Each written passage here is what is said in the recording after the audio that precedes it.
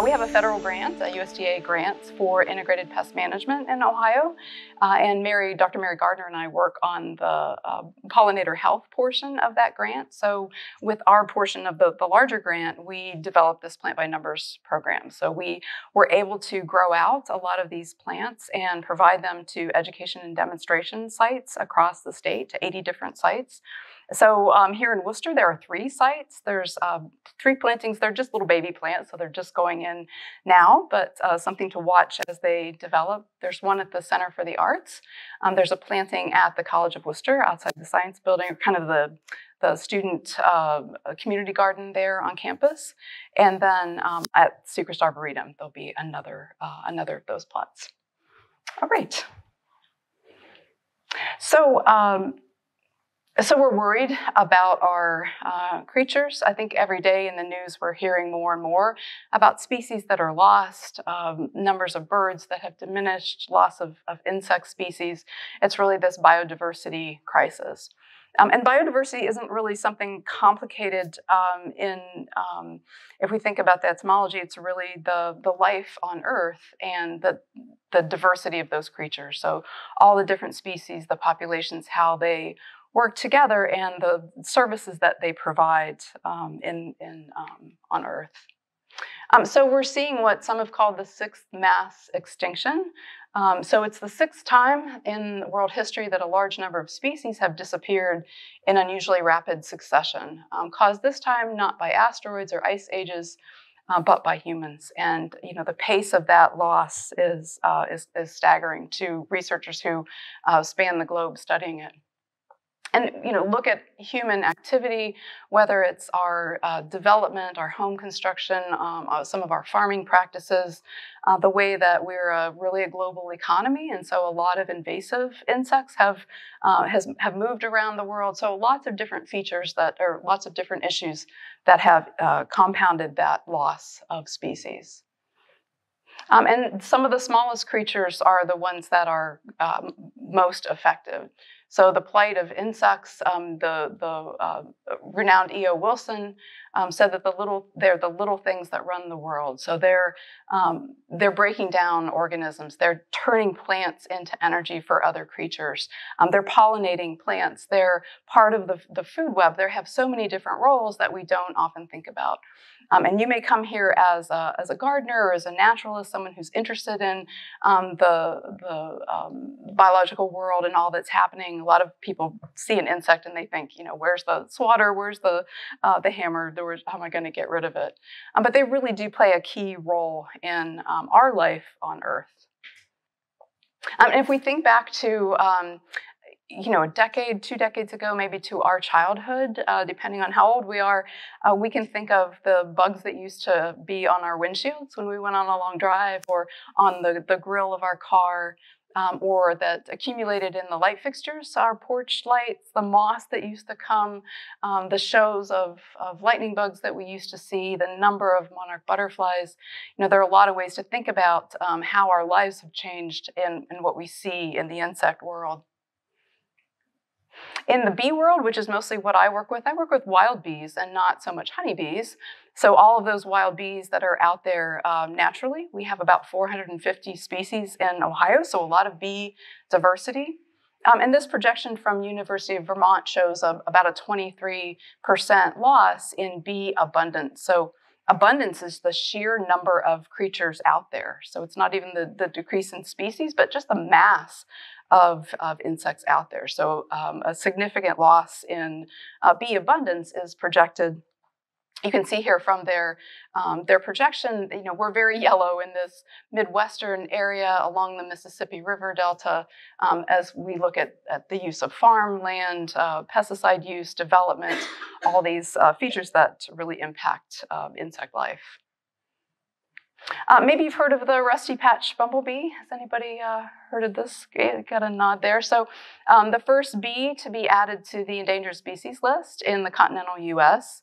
So we've had other bees listed in Hawaii, but this is our first bee in the continental U.S.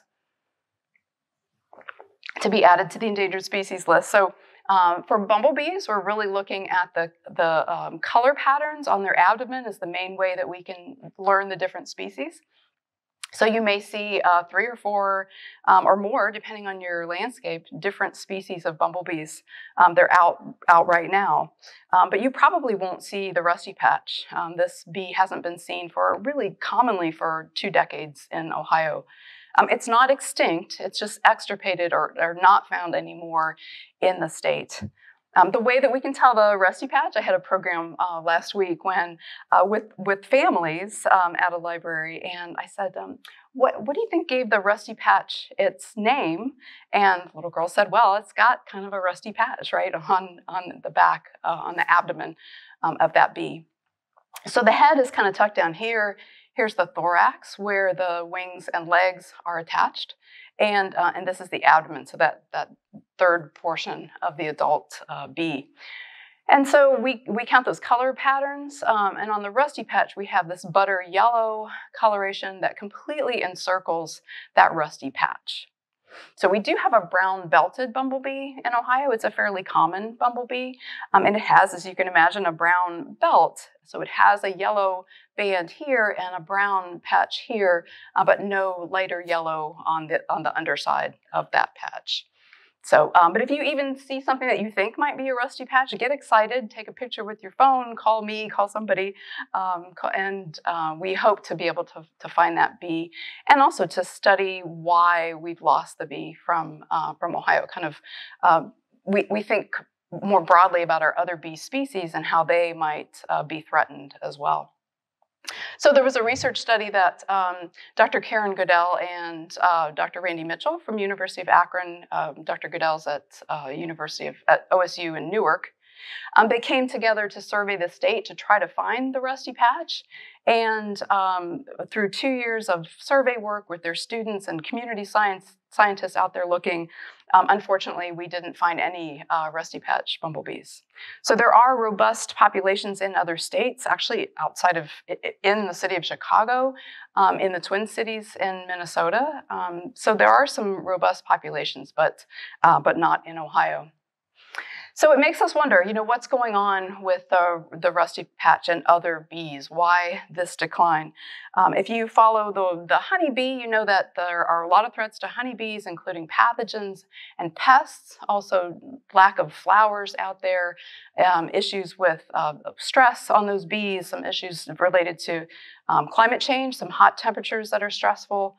And many of our wild bees face the same threat. So, smaller population genetics, even if we do find a surviving population of rusty patch bumblebee in Ohio, how diverse are those genes, and what have we lost by losing a lot of those individuals? The impact of pesticides, certainly if those are herbicides that are killing bee food, right? Getting rid of weeds and other flowers that are important. And then, habitat loss in general. So kind of all these factors coming together that really threaten a lot of species, including honeybees and other wild bees. But it's not just the insects that are threatened. Our birds have faced a lot of threats lately, and there have been some studies that kind of outline the threats that birds face. We think of birds and we put out bird food that's seed-based, right? We put out the millet and the sunflowers, or maybe we grow serviceberry that has fruit that the birds feed on. But for that protein source, for those immature birds, it's really the insects and the spiders that they're dependent on. And so we're actually growing bird food if we invite a lot of those different creatures to live in our gardens and on our plants. And so this recent study that came out published in Science, researchers at 7 institutions showed a decrease by 2.9 billion birds that we've lost since 1970, including birds in every ecosystem. So there's definitely something pretty frightening going on, and the bird and insect picture are interrelated. So you may have heard of Dr. Doug Tallamy, who is a researcher out of the University of Delaware, and he's done a lot of work with birds and insects and kind of putting this picture together. So what does bird food look like? Well, it is the seeds, it is the fruit, but it's also those insects and spiders that these breeding birds are taking back and feeding to their young. So here's a study that Doug Tallamy did looking at some of our native plants, and he is really in love with oaks. So whatever your interests are, maybe you're interested in flowers or sports cars or, whatever we train our eye to see, then we see it everywhere. And he's trained to see caterpillars. And so he can go to an oak tree and through really careful observation can find and identify different caterpillar species. And so he's counted 534 different Lepidoptera, and that's butterflies and moths, species that will live on an oak tree. So if you think about an oak tree in your yard or in the park, in the parking lot, we don't think of the leaves being totally tattered. There's a balance out there. There are all these moths and butterflies that may lay their eggs and caterpillars that may feed on those trees, but then birds are coming along and eating lots of those creatures. So it's not like we plant an oak and it's going to be devastated because of the caterpillars. There's really this wonderful dance out there that's happening. So over 500 species of butterflies and moths that can live on an oak tree. Here's Dr. Tallamy, and some of his book titles, most recently the Nature of Oaks, so really focusing on that important group of plants. But he's also author of Nature's Best Hope, really talking about our gardens and community gardens and spaces that we have a little bit of control over, how we can incorporate practices that really help insects and then help birds. Bringing Nature Home was his first book in, I think it was 2006, that really helped highlight the importance of native plants. And for Plant by Numbers, we've really drawn on those native plants to incorporate into landscapes. And then he also, if you're a gardener, you may want to look for The Living Landscape that he wrote with Rick Dark, who is an amazing horticulturist. So it's really that blend of the naturalist perspective from Doug Tallamy, but the horticulturalist perspective, how you can bring these plants together and really design a beautiful garden. So of these, what Dr. Tallamy calls keystone species, these most important plants out there for birds, for caterpillars, and for other creatures, the oak is really at the top. And so to contrast that, Doug went to his neighbor who has a Callery pear. I'm sure you've seen a Callery pear. I think there's a few out here in the parking lot. This is a little walking path not far from me. And they didn't plant any of these Callery pears. This is our latest big invasive problem because birds feed on that fruit. The fruit is now fertile. The seed is fertile. It didn't used to be. We've had some cross-pollination of those pears. And so now the fruit has fertile seed. Birds eat that, and everywhere they poop, then now we have the Callery pears really proliferating. We used to have that mostly we used to see that mostly in southern Ohio, and slowly it's crept forward. And so now many of our, roadsides and other open areas are full of Callery pears. So a lot of people think, why does it matter? It's beautiful, in the spring, it's just full of white flowers. It smells terrible. But, what's really wrong with that? Well, so with Doug's eye, he combed through all these Callery, or sometimes called Bradford pears, and only found one caterpillar species. Okay, so to contrast, we have over 500 caterpillars that can survive on an oak, only one species that can survive on a Callery pear. And so here's that top list from Doug Tallamy of those keystone plants. And the ones that I have in yellow are my particular favorites because they happen to be good not just for caterpillars, not just for birds, but also for pollinators. So the oaks and willows, cherries and plums and crabapples, having all of them, over 300 species of butterflies and moths associated with them. Birch and poplar, cottonwood, also really great for caterpillars. They just happen not to be the kind of pollen that we see bees collecting. And so, they're great to grow, but for my perspective, trying to encourage pollinator habitat, they're not at the top of my list. So tulip poplar is a really great, or tulip tree, it's a really great nectar source. Honeybees love it. A lot of bees are attracted to it. I think it gets poor press because those flowers are so high. Unless you have a columnar or maybe a younger tree with limbs that are a little lower, it's really hard to see those beautiful flowers. But yeah, I don't know how many butterflies and moths are associated with tulip poplar, but I know it's really great for the nectar source. What about maples? So maples are pretty good. They just don't happen to be kind of at the top of that keystone species list. I think because they don't support as many butterflies and moths, but they really are great for pollinators. They provide that early season pollen and nectar. So if you think of a queen bumblebee who spent all winter, maybe in your compost pile or in your yard, 6 inches or so underground, she comes out really early in the spring, maybe it's mid to late March. She's pretty hungry and she has to set up the whole nest for her offspring. And so she needs those early season food sources. That can look like ephemeral wildflowers. So, think of Worcester Memorial, other beautiful places that have those woodland wildflowers. But many of our gardens, we can't grow those wildflowers, but we can grow trees. And so the maples and willows really important for those early season bees. So those were our keystone species. Here's another example, and not to pick too much on ginkgo. There were some ginkgos planted in streetscapes. I took a nice walk around Worcester before we started. It's a beautiful tree. It has a long history. It's a non-native tree. Beautiful leaves. What color do they turn in fall? Has anyone seen this? Just like a beautiful golden yellow, and all the leaves fall in a day. So you'll have just this golden display, and then all of a sudden, all the leaves fall. Very sculptural in the landscape. And so I guess my point about ginkgos is not that you should not plant ginkgos or you should get rid of your ginkgo. It's just that you think of it a little more as sculpture in the landscape.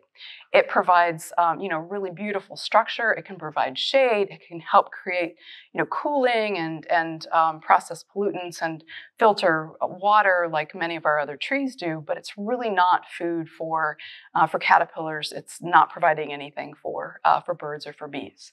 So it's not that you shouldn't grow ginkgo. Just I'd like us to kind of step back and broaden our thoughts about tree selection, why we choose a tree, how it fits into the landscape, but also how it can help biodiversity. So it's really those natural relationships. How does this plant provide food? Does it provide nesting habitat? Does it provide some small insects that are prey for somebody else? Does it provide insects or food for insects and spiders that are then eaten by birds? So how are those plants really adding to that complexity of the natural landscape? So it's hard to think about time now with the pandemic, but so probably for the last 8 years, we've been through this pollinator education and health grant. We've been growing out and providing native plants for education and display gardens across the state. And so this is one of the gardens that we help support. So we don't go out and create these gardens, but we help other people provide plants and signage and so on. So this is actually part of the landscape at the Smucker store in Orville, if you're familiar with that, kind of off to the side along a little ridge. But we were able to provide a lot of this plant material and really strong flowers for pollinators. So we have an amazing grower up at our muck crops grant. At our muck crops station, our field station. I have to tell you that is in Celeryville. Where else would a muck crops field station be? So it's our station that really studies vegetable pests and production. But we have an amazing grower up there who's on staff, and he grows out a lot of these native perennials. And then we're able to provide those to different locations across the state. So our main focus was really about pollinator habitat. How can we provide plants that have pollen and nectar resources for all those bees and butterflies and other pollinators? And now we're trying to expand that because I think, a lot of that message is getting out. People are interested in pollinator habitat. They want to invite the pollinators. But now we're trying to build in, well, how else do these plants function in the landscape? How do they serve the whole ecosystem? Do they provide habitat for spiders, which hummingbirds are collecting to feed their offspring, spiders and other and small insects? Are they providing places for predators like wasps to gather prey? Are they providing nesting habitat, maybe bird construction habitat, a nest construction habitat, seeds, and other services? So I don't know what your garden looks like, but a lot of our landscapes are not very diverse. They have a lot of lawn, which tends to not be very diverse. We have a strong focus on having a green lawn and not having weeds like dandelions and white clovers and others that really can benefit pollinators. Maybe a few small trees, maybe a few flowers, but are those flowers even offering pollen or nectar for pollinators? So oftentimes, pretty sterile habitats. This is a Japanese tree lilac, which is also out here in the parking lot. It's kind of just finishing its bloom time. And it can be visited by some bees, but it's not as important it's a non-native tree, not as important as a host plant for butterflies and moths. Has a relatively short bloom time, and so really doesn't add much in the long term. So we're trying to work through with folks, how can we kind of expand the diversity of what we grow in the landscape? And I'm not one of those people who says everything should be native, that the only plants that we should include are native plants. I love my basil and my parsley and my raspberries. I mean, there are a lot of non-native plants that we depend on for food or for fun, for flowers. And so I'm all about how can we add a few more native plants into the landscape?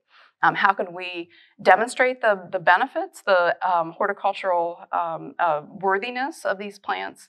And then how can we include them in whatever garden style you have? So not everybody is kind of a loose and a wild look as a gardener. Some people like things very, just so in rows and with neat patterns. And my perspective is that we can use native plants no matter your style of gardening or your preferred way to garden. There's a way to incorporate at least a few more native plants. Now you'll notice I have red clover, which is a weed, and I have an ornamental cherry. This is a non-native cherry. Our native cherries are really great, but non-natives are great in spring as well. So not just native plants, but more flowers in the landscape. If we think about whatever way you take to get here, whatever drive or walk that gets you to the library, we don't have as many roadsides. We don't have as many wildflowers. Even our street scapes, our commercial landscape plantings, not very rich in flowers. And we know through research that the more flower diversity we have, so different kinds of flowers, different shapes and sizes, colors, different plant families, different bloom time, the more diversity in our gardens, the more bee diversity we're going to have. So if we have a richness of, lots and lots of flowers, but also lots of different colors and shapes and sizes and bloom times, we're going to be inviting to a lot more bees, butterflies, and other pollinators. So this is an image from iNaturalist, which is a community science app or computer website that you can visit. You can take pictures, what we call observations, of anything living or formerly living that you see. And so these are all bee observations that people have taken.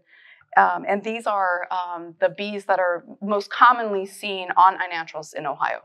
So it's not that these are necessarily the most common bees, but they're the ones that people notice and took pictures of from the most common. And then this actually keeps going down onto the carpet. I think we have 181 species so far that have been observed. So lots of different bees and, lots of different flowers. You can just see the colors and different shapes and sizes. So adding more flowers to the landscape is really critical. This is a project that was really spurred by the Cincinnati Zoo and Botanical Garden. Don't know if you've been there lately. It really is a horticultural botanical garden that happens to have some really cool exotic animals. But they do work on plant conservation and also displaying different horticultural plants, both native and non-native. They promote different plants. So they have a group of plants that are called the Zoo's Best for pollinators. They have some really nice handouts online. And so they have, out of their Zoo's Best for pollinators, that are really, focused on the zoo and Hamilton County. They came to OSU and said, we'd like to demonstrate these plants and really study them across the state. We know they're great at the zoo for pollinators, but how do they work in Columbus or in Cleveland or in Toledo? And so the zoo provided the plants. There are 14 different perennials, and they were planted at 14 different locations. Extension offices here at Sechrist Arboretum, Master Gardener planting, some fairgrounds. And this is from Dawes Arboretum in Newark. And so we're all growing the same set of plants, some native and some non-native. And we're observing those plants at least twice a month for pollinator visitation. So we're trying to do more research to figure out what plants pollinators really like and how we can incorporate those then, recommend those. And it's really interesting. Some of the plants that the zoo said are awesome really are. Others, at least in the trial garden that I'm watching at Dawes, I don't get a lot of pollinator visitation. Are there different bees that visited these plants in Cincinnati? Do they bloom a little differently, at Dawes versus maybe in Cleveland? It's something that we hope our research will demonstrate. So people are interested in pollinators. Here's a group that's at the Cincinnati Zoo, walking around looking at some of their display beds. We're doing a lot more pollinator habitat on sidewalks and streetscapes. This is at the Farnsworth Museum in Maine, and they have an entryway really focused on native plants, really lovely, leading up to the front door. This is Franklin Park Botanical Garden and Conservancy in Columbus. Really lovely. If you haven't been there lately, if you have a child that you can borrow or take, they have a really great kids garden. But they also have a free portion of Franklin Park that is open. It's a Columbus park, and you can just walk through. They have vegetable beds, herb beds. They have an outdoor kitchen. They really do a lot of great demonstration there. They have a pollinator garden and are really trying to teach folks about planting for pollinators. So all these different approaches to getting people more familiar with some of these plants, giving ideas for how we can use these in our own landscapes. Here in Ohio, there's a lot of work through the Midwest Native Plant Society, and on their website, they have a lot of good information, including this yard sign. I think it's 6 by 10 or so. It's a fairly small, nice metal yard sign, beautiful, developed by the artist Ann Geis, and it's something you can put out in your yard that helps your neighbors kind of know why your yard maybe is a little messy. My yard is a little messy, a little loose, I guess, but lots of things in bloom. And so having a sign can be a really nice way to tell people what you're doing. So at this point, I'd like to pass the multiple mics over to Emily, who's going to talk a little bit about her research and her interests. So I saw Emily earlier in the day, and she showed me a bumblebee nest that she discovered quite by accident living in a mulch pile at the Arboretum. No stings were had, am I right? Yeah. As far as I know, not me. Hi, thank you, Emily. Good. Let me just test the buttons. Yay, okay. Hello, I'm Emily, as Denise has said. I'm a student at the College of Worcester. I'm going into my senior year. Am I talking loud enough? I'm kind of quiet sometimes, so you can tell me to speak up if you need to. And I am a summer intern at the Arboretum as a part of the ORIP program, the OSU Research Internship Program. So this runs through, I guess technically a few weeks in May to the end of July. And so I am paired with a few advisors at the Arboretum, Denise being one of them. And I had to come up with a project to fill the summer months. So we were just kind of, thinking about what I could do. I've been interested in doing bee work before. 2 years ago now at the College of Worcester, I did sampling in the pollinator gardens there to look at what bees we had. Just continuing projects that other seniors had done in years before.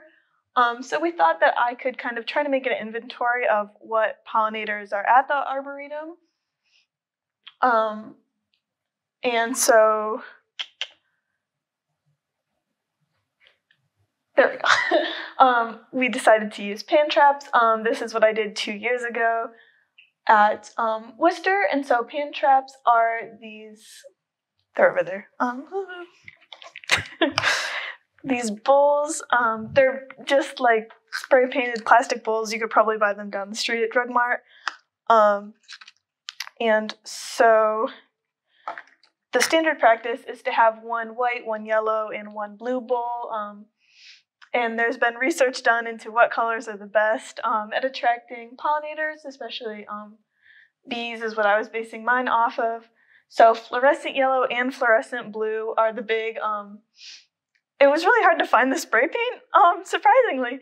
The blue spray paint in particular is like $25 on Amazon.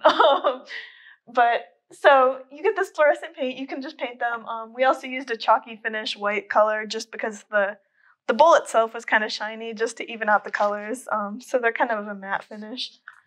And then you just fill them with water and Dawn dish soap, and this just kind of sadly traps and kills the bees. And then I can pick them up later. So I had done this before, and my advisor at Worcester kind of said, you could do this.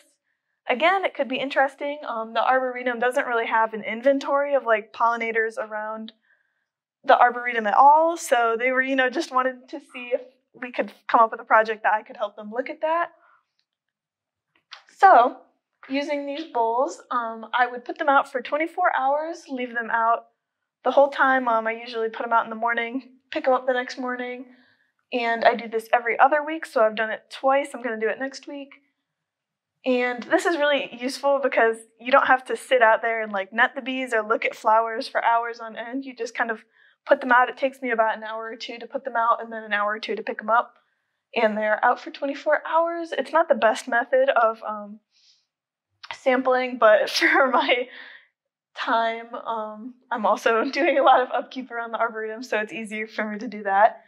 And I have 54 total bowls, so it's 6 different locations. You may have counted that's only 5, but there's one at the Worcester Science Building, which is a little bit down the road this way on the map. They have a little pollinator garden strip there, so I have also put some bowls there just kind of to compare the different pollinator gardens. So we have one spot is, I'll come point. One spot is over here at the Trial Gardens, formerly the Rose Garden. We have roses in it again, but it's not technically a rose garden. This is where we put our plant by numbers plants in, so I'll talk about that, I think, at the end of my presentation, but one spot is there. And then we have kind of an open lawn area by the Discovery Pavilion, just to kind of see what was there. I wasn't expecting much, but we did get a few when we sampled last week, had a few, especially butterflies. This is right by the big slide, the famous slide of the Arboretum.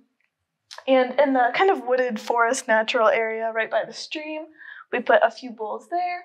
And then all the way up at the top where it says 12 and 14, those are the prairie garden and the pollinator garden and kind of the Arboretum walk area on the trail. So 6 locations. Each location I had 3 different spots, so I just kind of had a scope of the area. And then each spot had one of each color of bowl, so that's, doing the math, that's 54 bowls total. When I put the bowls out, I recorded the flower species that were flowering around, kind of just around the area of the bowl, so I can see maybe what's influencing what bees I'm getting. Also the time that I'm putting them out, the date that I'm putting them out and picking them up, what the temperature is. Sometimes I write down, the weather if it's something to note, any other notes that I may have. A lot of the time the notes is that the bowls got tipped over. I think that we have some raccoons that are playing around with them. I would love to get a field cam out there. We had, the one time I went out, all 3 of the bulls had been dragged a little bit down the trail, so I'm assuming that was some critter. We think a raccoon is washing its hands in some of them. So that's most of my notes. And so after I come and collect these, I just put the bees or also butterflies. I collected flies last time. Not going to do that again. There were so many flies. But I pick up whatever specimen I'm going to look at. I put it in a vial with ethanol, which I don't think I brought any. Sorry, but it's just a vial. And then I'll bring that to the lab. And then when I'm ready to pin, first I dry it. We have a little contraption with a PVC pipe and mesh, and you just put the bee in, and it's kind of like a little bee salon, I think is what we called it before. We just use a hairdryer to dry them off as gentle as we can. I decide if I want to glue or pin the bees. So on the bottom picture there, you can kind of see the 2 bees on the right are glued just because they're so tiny. The 2 on the left are pinned because they're a little bit bigger. It's mostly just if I can get the pin in and still have the left side of the bee kind of unharmed is a general way to go, just to make sure that identification can still be done. And then once I have them either pinned or glued, I'll position, take a little tiny tweezers and move their little legs and their hair and their wings and make sure everything is all ready. I'm still learning the butterflies. As you can see, some of them didn't go as well. Those were my first attempts. I'm getting better at it. But I had only done bees before, so we've decided to keep our butterflies and moths this time. Then you leave them to set for a day. So you can see in the butterfly and moth picture in the middle there, some of the butterflies have their wings kind of tamped down. And this is not like a professional setup by any means. There's spreading boards and stuff that I could get, but this is just what I have for now. And so those butterflies, I'm kind of holding the wings down. And I do that with the bees too. I keep them right onto the styrofoam so their legs can kind of be held in place by the styrofoam. And then after about a day has passed, they're all kind of like solidified and you can move them and they won't move out of shape. And then I use a microscope, and I have another funny setup. I don't think I have a picture of it, but I think I have a Play-Doh cup and a ruler taped to the top of it, and it's on top of the lid of a Petri dish, just so I can get measurements of the bees. As you can see in the top picture, I tried to get a ruler. It got cut off, but that's centimeters, just so people can know the size of the bees. And so I'll upload those to iNaturalist, which Denise had talked about.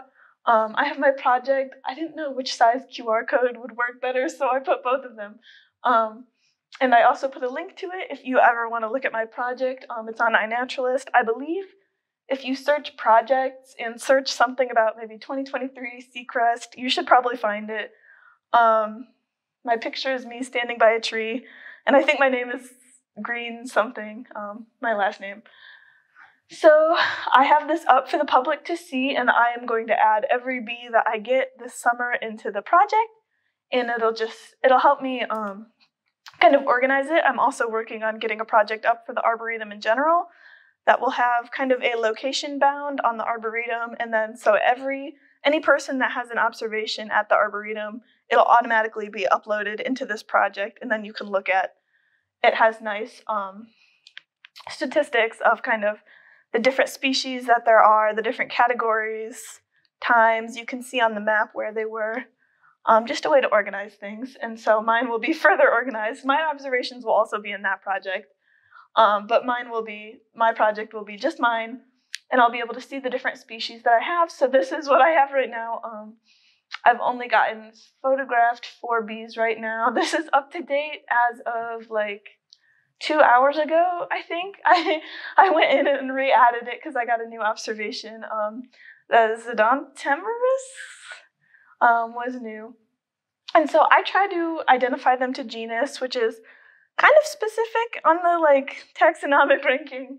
I have a few books that I try to go through, and then I'll put it on iNaturalist, and then hopefully someone else will help me out. Melissa Spring knows a lot about bees, and she has helped me a lot with identifications. But so that's what I have so far, and the research grade just means that there has been a cumulative 2/3 agreement on what the identification was. And yeah, so I have 2 that are, I guess, research grade right now, which is cool. And just to finish up, we have my pollinator, or not mine, but I guess I help plant them. The pollinator gardens at the Arboretum. I don't know, how many of you have been to the Arboretum, Seacrest? Okay, few people, good. So this is by the Rose Garden, right across the Welcome Center, the whole pergola area right there. And so these 2 on the sides, I think they're kind of flipped, but those are the 2 bee gardens, so specialist bees and bumblebees that I believe Denise will talk about in a little bit. And we have your flyers and everything has them. And then right in the middle is our butterfly and moth garden. So we have all our signs up and everything to show people what those are, and hopefully they'll grow up and be nice and happy and healthy. These pictures were from today, so they will grow more. And then those are kind of the areas that I've highlighted that I'm going to put my bowls in. I had them before we knew kind of where we were going to put them. I had my bowl, I think, a little bit further back. This one was in the back of the rock, just to make sure people wouldn't mess with it. But then we have all our plants in the front, so I'm going to move that one. And same with that one, it was a little bit further back. So I put them by the gardens. And then hopefully I'll be able to see, do a little comparison. It's not going to be very statistically significant or anything, but just kind of see if there was a difference in the bees that I got when the plants weren't there and when they were there. And I think that there will be a difference. I've already seen little creatures around there, which is nice. And I think that was all I had. All right, so let's talk about these different themes that we have. Let me scroll down just a little bit. And so the first theme that may be less familiar to you is our specialist bee theme. So just like a monarch caterpillar needs milkweed to survive, to develop into an adult monarch butterfly, specialist bees have to have a specific kind of pollen. So some of those bees have a very narrow range of pollen that the moms can collect to provision little nursery cells for the offspring. Usually these are solitary ground nesting bees. So they just have moms and dads. They don't have queens, workers, and drones. The moms are out there visiting the flowers, gathering the pollen, and the dads were but they were there to mate with the moms. They really don't do any work in the nest construction or provisioning. So this is on an ironweed plant. This is an ironweed specialist. And she has white pollen pants. And so ironweed, it's that really tall pasture plant, right? A deep purple late in the summer. It has very white pollen. And so that's the only type of pollen that this mom will collect for her offspring. So about 1/3 of all bees or about 100 species in Ohio are specialist bees. Some have a little more broad range of hosts that they can go to. So it may be plants in the Asteraceae, the aster family. So maybe goldenrods and asters will work, purple coneflower in there. Others have a pretty narrow range of plants that they can collect pollen from. So another example of that is the hibiscus bee that only goes to some of our hibiscus plants that could be native or non-native. Here's that hibiscus turret bee. So while they go to marshmallow and some of our garden hibiscus, they'll also visit Rose of Sharon, which is a non-native plant. But many times these bees have evolved, or most times they've evolved with these native plants. So they have, they rely on that native plant to provide pollen. So on your handout, we have a list of some of those specialist bees. Oops. There we go. And if you plant all of the plants that are in the specialist bee garden, you will attract about 100 different specialist bees. So let me back up just a minute. The Plant by Numbers project isn't something that I invented by any means. We really first saw this project at the Lexington, Kentucky Park System, and we linked to them online. They have dozens of different garden designs, some for your mailbox, some for your front yard, some for the space by the sidewalk, some for a wet area, focusing on native plants with a sample design. And so we loved that idea. We got with the folks at the parks and said, can we adapt this for Ohio? So we started with the specialist bees, the bumblebees, and butterflies and moths. So those specialist bees, many of them are specialists on Plants in the aster family, like I mentioned, goldenrod. Here's a hairy banded mining bee, and so this mom only goes to goldenrods and asters to gather that pollen for her offspring. That hibiscus turret bee is actually a bee that can walk on water.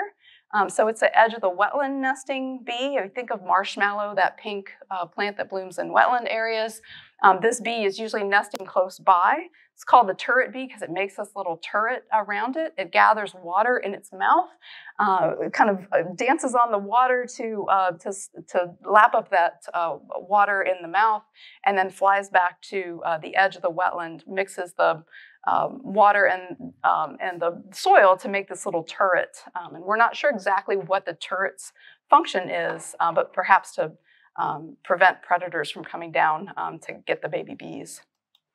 So for each of our designs, we have a number of native plants that we've featured. We have a first option and a second option. So for the specialist bees, we have things like asters and goldenrods. We have ironweed and other plants.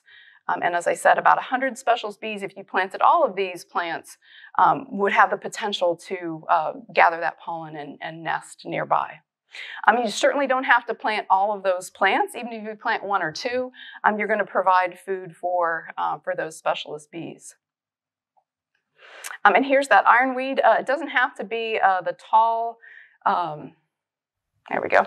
It doesn't have to be that tall pasture ironweed, and it doesn't have to be an acre of ironweed. It can be one plant. So each bee, this mom, she needs about 7 little individual flowers to gather enough pollen to provision one little nursery cell. So that's not 7 acres or even 7 plants. That's one plant with 7 little tiny flowers. So even 1 or 2 plants really make a difference for these specialist bees. And this was at Holden Arboretum right out in front of their visitor center, and lots of these specialist bees were visiting those plants. On our Plant by Numbers website, we feature the researchers who gathered this information about specialist bees, who highlighted some of the plants that are most important. And so things that you may already be growing, like sunflowers, goldenrods, asters. I bet you grow black-eyed Susan, maybe verbicina, the wing stem, the tall summer blooming yellow flower. And so we incorporated those into a design a 6x10 design to demonstrate what specialist bees need. And as I said, we have first and second options for each of those designs. The first option may have a cultivar. So for this one, we have Jacob Klein as a suggested cultivar of bee balm. If you have a different bee balm, you can't find Jacob Klein, that doesn't matter. You can use what you have. Or if you prefer not to use a cultivar, you can use the straight species. So our second options are all straight species. That is, they're not cultivars. So some native gardeners don't like to use those cultivars, so we have the straight species option. Okay, so let's look at some bumblebee favorites. As I said earlier, bumblebees overwinter as queens. We have about maybe half a dozen species that are fairly common that you might see in your backyard. 3 that are really easy to find: the common eastern bumblebee, the brown-belted bumblebee, and the 2-spotted. It's these 2 yellow spots here on the abdomen that give her name. So those are the most common bees, bumbles in Ohio. And as I said, they overwinter as the queen who mated last year. And so she comes out in early spring. She's either visiting wildflowers or those maples and willows early blooming flowers. She has to set up the whole nest. So often we think of honeybees. They're also a social bee. They live in a colony with the queen, workers, and drones. They have a perennial colony. So that colony itself survives multiple years. Bumblebees have an annual colony. So that means the new queen who mated last year has to set up the whole colony this year. She lays eggs that will be her daughters, the workers, and then eventually eggs that will be drones, her sons, and then new virgin queens. And only those new virgin queens that emerge and mate in late summer or fall have the potential to survive next winter. So that old queen dies and all the workers and drones die. So in that design, we have many plants that are both nectar and pollen sources for bumblebees, some that are favorites. And I mentioned that study that Karen Goodell and Randy Mitchell conducted a few years ago where they went across the state looking for the rusty patch bumblebee. They didn't find it, but they observed 30,000 bumblebees on flowers, and they made note, like Emily's doing, of all those flowers that the bees were visiting. And so their work helped to inform which plants we chose for this design. You know, which ones are the bumblebees really visiting in our gardens. We included not only those flowering plants, but also some grasses. To give an example, not that we know that bumblebees will nest in your garden, and maybe you don't necessarily want them to nest in your garden, but they will often nest at the base of bunch grasses. And so we give some options for bunch grasses in this garden design. And maybe, if you're lucky, I think, some bumbles will come and nest at the base of those bunch grasses. The very best plant that you can incorporate into your garden for bumbles, I'm having trouble with this clicker, there we go, is bee balm or monarda. So either wild bergamot or our bee balm or other monardas, they're really the key plants for bumblebees. There's a national bumblebee study called Ask a Bumblebee that community scientists are participating in, where we go out and look for bumblebees and which plants, which flowers they're visiting. And what we've learned so far, it just started last year, is that if monardas are in bloom, that's where the bumblebees are going. We're just not, you know, it's like the most popular restaurant in town, and we're not seeing bumblebees on other flowers when the monarda is a choice for them. So if you only plant one flower to encourage bumblebees, that would be a good one to choose. Our last theme is butterflies and moths. And so here we really wanted to highlight the importance of those caterpillars for many of our birds. And so we've tried to help people with the association between the adult butterfly or moth, that larval stage, right? We know we need the caterpillar if we want to have the adult butterfly or moth, and then those host plants. So each of these adult species needs a host plant to lay eggs, for that caterpillar to feed, and then eventually pupate and mature as an adult. So trying to help people make that connection, not just the nectar for butterflies, which is important, but it's also that host plant that the caterpillars need. And helping, I think, to get gardeners used to the idea that these caterpillars are going to be eating the leaves, right? And so you're going to see some leaf tissue gone, which is a good thing in a butterfly and moth garden.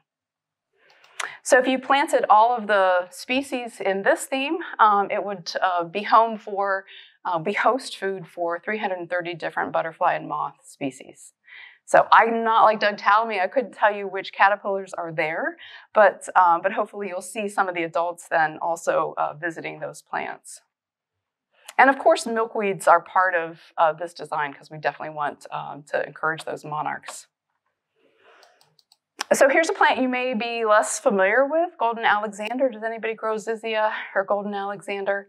So a fairly early blooming, so mine was really kind of peak bloom. I live in Massillon about 2 weeks ago, and it's a member of the carrot family. So if we think of our parsley or Queen Anne's lace has that umbel-shaped flower, each little individual flower in that cluster is very small. And so this is great nectar sources for insects with small tongues, right? So you probably won't see a bumblebee on a Zizia just because bumblebees have longer tongues, and this is just a teeny tiny amount of nectar for them. So they would choose a different kind of flower to feed on for nectar.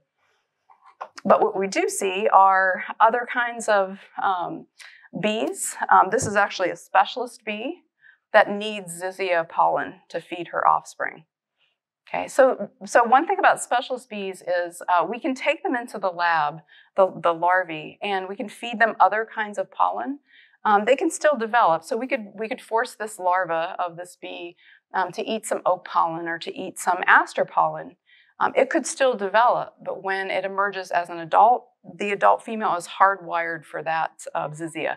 So it automatically goes back to that host plant, gathers the pollen to provision her cells for her offspring. So not only do we get the bees, hopefully coming to the syzygia, we also get swallowtail butterflies. And we often see these on our dill, right, or our fennel, members of the carrot family, but here we have them trying to bring them in on this syzygia. Another benefit of something like syzygia, because that flower is very shallow, it can invite beneficial insects. So ladybird beetles, wasps, other small creatures, they need just a little bit of flight fuel and they don't have long tongues. And so often those flies and others will feed on your plants. They'll drink a little bit of nectar, then they'll mate. And all those flower flies that Emily was finding in her bee bowls are looking for a little patch of aphids in your garden. That's where the mom lays her eggs, and then her larvae, the maggots, will eat those aphids. So we have an element of beneficial insect control by having a lot of flower diversity, including those flowers with really short corollas. Are they specific just to syzygia, or would maybe parcel or parsley and other blooming greens? Yes, it's inviting to lots of other beneficials because it's more than nectar. So nectar is more of a general food resource for insects. It's that flight fuel. So lots of different wasps and flies and others could come to those carrot flowers. But for the pollen, then that's what the specials are visiting, is that specific kind of pollen. Yeah, so it's a great question. That nectar is more like a Gatorade for the insects, that flight fuel that they need. So spanning the season is also important, right? Having something in bloom throughout the season to invite, a lot of people are like, why do I want wasps? If you've been on Facebook, you know that wasps get a bad name, but they're beneficial insects. They're gathering insects and spiders, feeding them to their young. They're helping to, kind of create a balance of insects in our landscapes.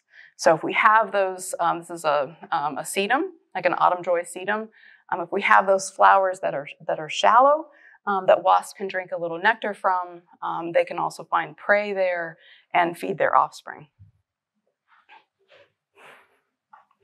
So wasps are not just jerks, they're really beneficial. So one of our future themes for next year is going to be beneficial insects. So we're going to try to incorporate those plants that are really inviting to lots of those different predators and other beneficial insects. Here's a butterfly that I hope is coming to my garden. I planted some of this this violet. We had a prairie violet that we included in this theme, but you can use any violet. So even the one that's in your yard, it's a native violet. Fritillary butterflies are their caterpillars need that violet for as a host food. And the fritillary, though, has a really interesting manner to lay her egg. She doesn't carefully, like the monarch, carefully visit that leaf and lay an egg right on that leaf. She kind of scatters her eggs in the area as she flies, whether there are violets that she sees or not. And so those eggs hatch, and those little caterpillars have to seek out and try to find violets before they run out of energy. So it's a more haphazard way of spreading those eggs in the landscape. How long does it take them to hatch? I'm not sure about this species. Most eggs hatch out in the first couple days. They don't have a lot of hydration, so they're usually pretty quick to hatch, but I'm not sure about the fritillaries.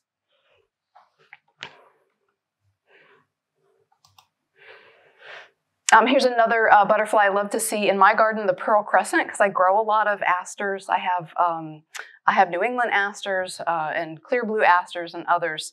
I love to see the bumblebees on them, but it's also a host plant for the pearl crescent. So we did incorporate several asters into our garden designs. Some of them have a cultivar name, but again, you're welcome to incorporate any aster that you have. Maybe you're already growing an aster that is suitable. But we use the Mount Cubis Center. They do a lot of really great research on horticultural plants, including those cultivar studies, which cultivar is most attractive to pollinators or most attractive to hummingbirds. And so we used Jacob Klein in one of our designs because that was their most highly rated aster for, the Jacob Klein is the Monarda for hummingbirds to visit. So if you haven't visited that Mount Cuba Center online, it's a great way to learn about some of those studies and those specific plants. So aster important not just for butterflies and moths, but also for those specialist bees. We also, on the back of the handouts, we include lists and sources for trees and shrubs because we know we want to span the season with bloom. For bumblebees, it's not enough just to provide perennials, those herbaceous perennials. The queen is hungry early in the season. She needs those trees and shrubs. And then they're going all the way through some species to September, October, even November now, trying to find food. So, just relying on kind of our meadow perennials isn't enough. We have to include those shrubs and trees to really span that season. So we give a suggestion for some woody plants for each of the themes. So something like a dogwood, really great for specialist bees, whether it's the trees or the shrubs, providing that pollen for those specialist bees, but also nectar for lots of other creatures. And then here, this is from the National Wildlife Federation Plant Finder. So if you haven't looked for that, and we also have a link to that on our website, but it's a site that's a partnership between Doug Tallamy and the National Wildlife Federation. You can put in your zip code and it'll help you find native plants that are suitable to your area that are great for butterflies and moths. And they'll list some of those species there on the website. You can also, if you're trying to attract a certain butterfly, you can put the butterfly name in and it'll tell you which native plants are best for your area to plant. And you can have your own little plant list there under your garden in that native plant finder list. One of the best native plants as far as woodies go is pussy willow. So if you don't have room for a tree willow, I encourage you to put in a pussy willow, important for those early season bumblebees. But there are also specialist bees that depend on willow. So 14 different species of bee that have to have that willow pollen to rear their young. And then they're just super for some of those butterflies and moths. In fact, 289 different species of butterflies and moths.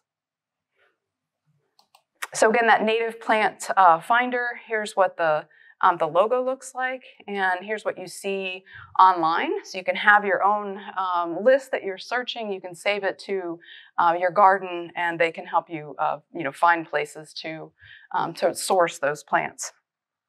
We also give you on the back of the handout places to find native Ohio plant nurseries.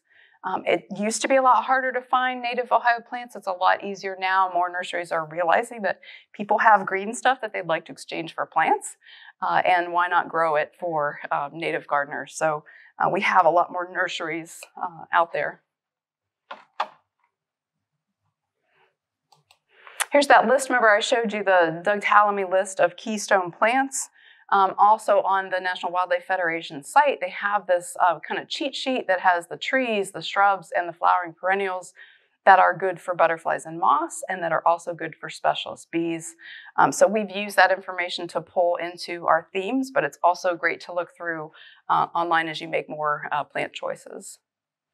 And on the back of the butterfly and moth handout, we included a little quick look at some of those keystone species from Doug Tallamy's work.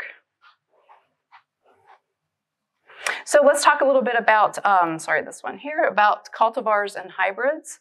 And so as I mentioned, while we put some cultivar suggestions in the Plant by Numbers designs, you don't have to go with that cultivar. You can use a straight species, which comes true from seed.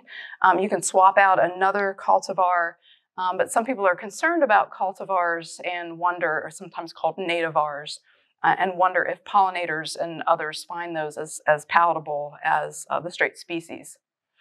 And so this is a study, this highlights the 9-bark shrub. So maybe you grow a 9-bark, it's a native shrub that comes in different leaf colors. Coppertina is one of the leaf colors, or one of the cultivars that has copper leaf color. There's some more maroon 9-barks. And so Doug Tallamy's lab did some work on those 9-barks to see, are they equal for pollinator visitation and for butterfly and moth as host plants.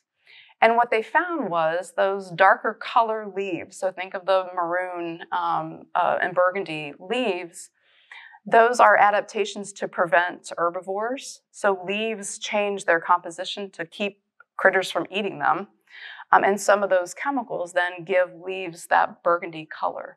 And so they found that those cultivars that had the deep color didn't have as many caterpillars feeding on them. So they still had the pollinator visitation, but not as good for caterpillars. So something to keep in mind. If you're choosing between a cultivar and another, you may look at that more green leaf color.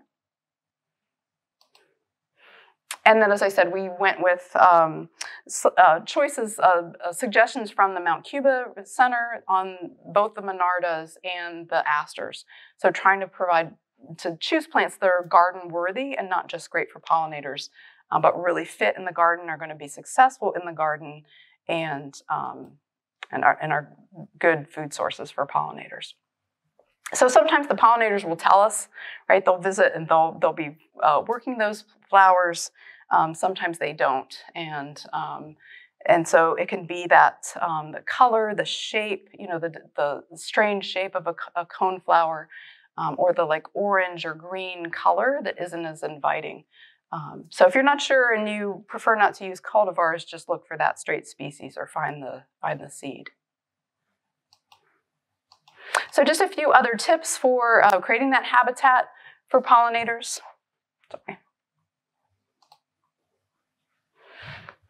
When you do your garden cleanup, whenever that is, I did my fall cleanup in early April. And that was just when I got to it. So try to leave some of those stems cut at different heights for things like your purple coneflowers, your phlox, other perennials in your garden. Leave some of those stalks somewhere between knee and hip height, because those can be good nesting sites for little solitary bees. Those bees live in the pithy center. They don't get back and harm the core of a plant. And eventually those stems fall over, and that's fine because those bees continue to develop in there and they'll emerge on their own. It's the same sort of idea as having a bee house or bee hotel. This is a little little bee hotel that's targeted for mason bees, and with this little sliding panel, so you can see the baby bees developing in there, and it's filled with these little tubes that they're going to nest in. But I prefer more natural habitat, so having those stems and cavities around your yard versus all kind of together in a little cruise ship with no water. Right, so easy for disease to spread from bee to bee. There is a mite that eats baby bee food. It's called a pollen mite, and so they can build up in those bee hotels. So they're nice for nature centers or for schools, but for our garden habitats, I don't encourage people to use them. If you already have one, it's fine. But I'd rather see you use just some natural habitat for those bees to nest in. And what studies have shown is that more non-native bees, so introduced bees, tend to come to those bee hotels. So we're not necessarily helping native bees, but it's cool to watch. So it's good for kind of educational uses. This is what I was talking about, those bunch grasses. And this is a bumblebee. You can just see a couple individuals there. They can live right at the base of those bunch grasses. So if you do grow bunch grasses, I encourage you to leave some of those leaf blades from last year, because the bumblebees might come and nest there next season. And so here's the website that I keep mentioning, the site that has all of the handouts, the garden designs. We have some PDFs up there if you want to print out a sign. There's a big one over there as an example, but we also have some smaller signs. And if you go to either the College of Worcester, outside the science building, they have the sign up, or the Center for the Arts, they have that sign as well. So the back shows the design and gives you the plant list and some of those woody plants that you might want to include for each of those themes. So those are on our on our website. Along with a lot of those links that I've mentioned, we have a guide to specialist bees of Ohio, some host plants for pollen specialist bees for each of those themes. Then we have some of those great resources collected for you. This is a 3-year project, and so we'll have new themes next year with more handouts and more education and demonstration garden, more plants for those gardens. So next year we're going to focus on hummers and singers, so those plants that are great for songbirds and also hummingbirds. Good garden bugs, so those beneficial insects, how to invite them into the garden. Dr. Mary Gardner is an expert on beneficial insects. She wrote a book called Good Garden Bugs. And she, in her wish list for plants, she said, can we please put in some milkweed? Because milkweed gets a lot of what? What's on your milkweed right now? I know it's all over mine. They're orange and they'll stain your fingers. Little aphids, right?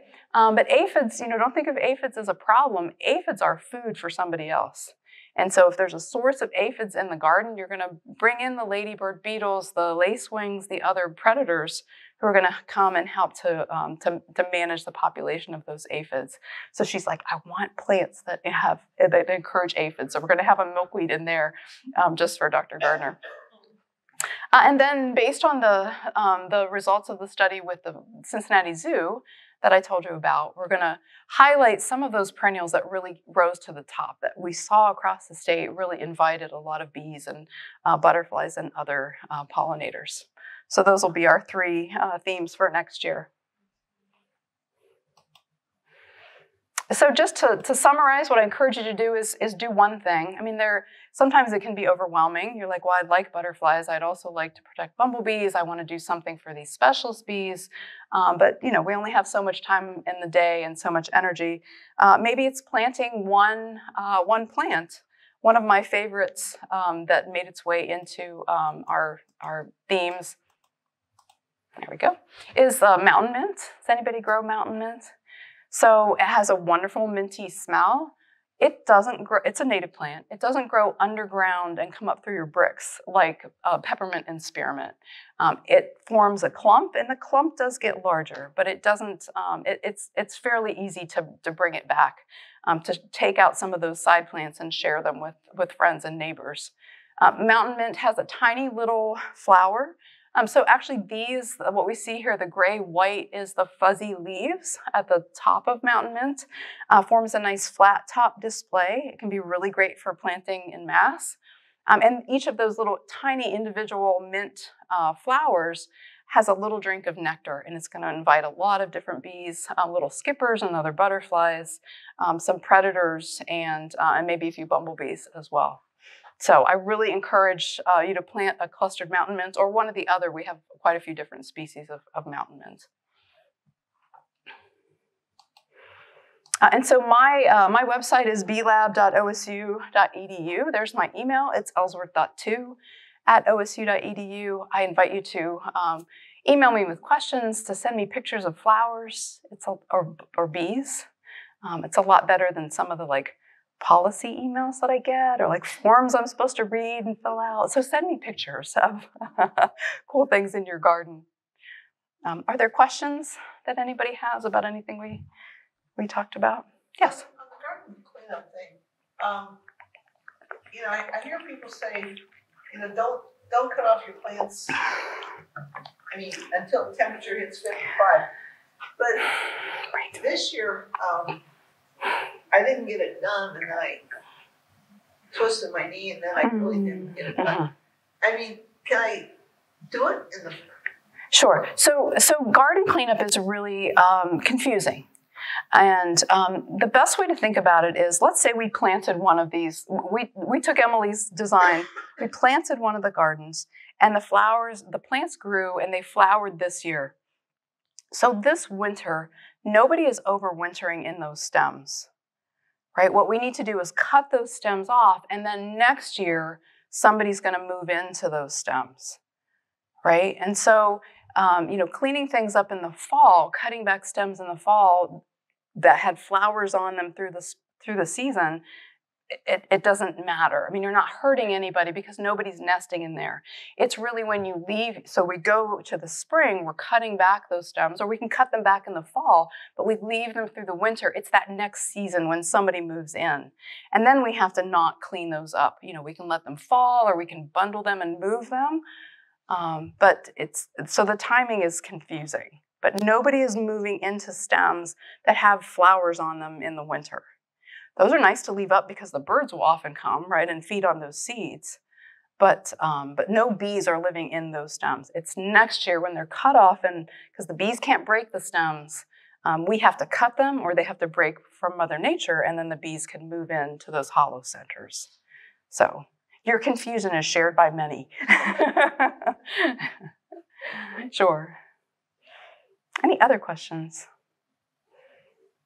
All right, awesome. Well, thank you so much for coming. I gave you a couple places in town where you can go and try to see these gardens and watch some of the plants. There was an Eagle Scout who started the native plant planting at the Center for the Arts last year. Really did a great job getting them started with all these different native plants, and now that project has expanded. And they have some of the plant by numbers plants. So a nice place just on the side of the building on the south side, a nice place to kind of go by and watch those plants grow. Have you seen the field next to the Worcester Memorial Park? Oh, right, yeah. Mm-hmm. They're having trouble, all goldenrod, so they're trying different things like to keep the diversity in it, like keep it balanced in the different Gotcha. But right. It's beautiful as the colors change throughout the season. Sure, and we know in our gardens that things are always changing and evolving, and the same thing happens in a meadow, that even though we may seed a new meadow with 12 or 20 different species, what comes up the first year is very different from the second year and the third year and what's going to be there in year 10. Right? And so often it's the goldenrods because some of them can be kind of aggressive and move underground and kind of choke out some of that diversity. So it's not that goldenrod isn't a great plant, but it can become kind of a monoculture of goldenrod, which is great for those late season critters, but does nothing for kind of the penstemons and monardas, some of those early visiting insects. But it can be a challenge to keep that diversity going. So. All right, well, thanks again. Thanks for coming. Help yourself to more handouts, more seeds. Thanks for the seeds, for the library providing seeds. Oh,